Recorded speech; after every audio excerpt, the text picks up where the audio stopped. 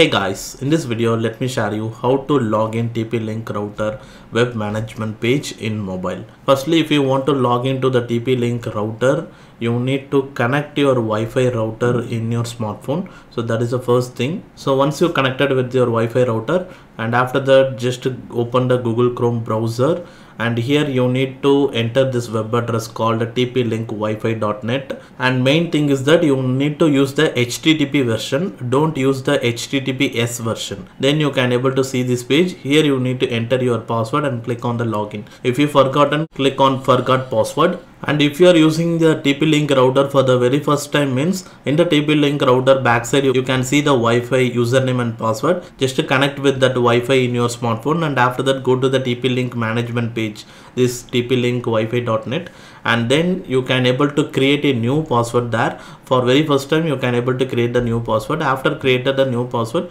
you can enter into the TP-Link management page. And further, if you want to do the full setup, means I already posted the how to set up TP-Link Wi-Fi router. I have given the video link in the icon, you can check out that.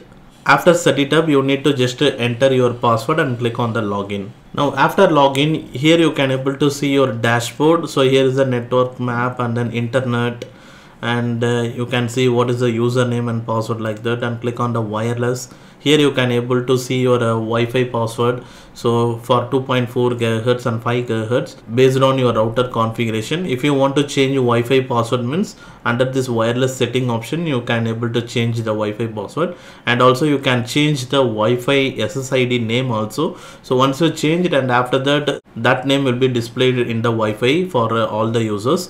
And then here is a USB sharing. If you have a USB storage device, means you can connect it here, and here is the parental control. Once you turn on the parental controls, you can control the device which are connected with your Wi-Fi connection. Like here is a content restriction, you can restrict any content.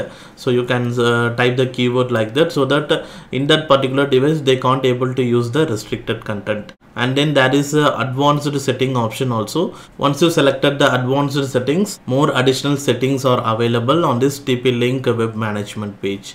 Now in this way you can log in the TP-Link router settings on the mobile.